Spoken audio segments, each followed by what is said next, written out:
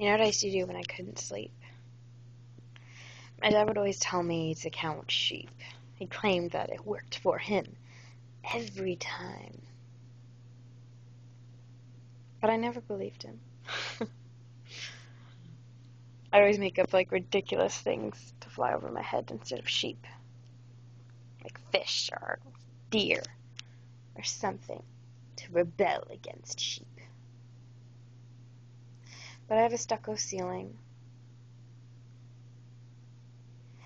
in this room and my room at home, and I think that's actually something comforting about this room. Because when I was a kid and I couldn't sleep and my salmon failed me and my deer failed me, I would try to count all the dots on my ceiling. Obviously, I was very unsuccessful every time.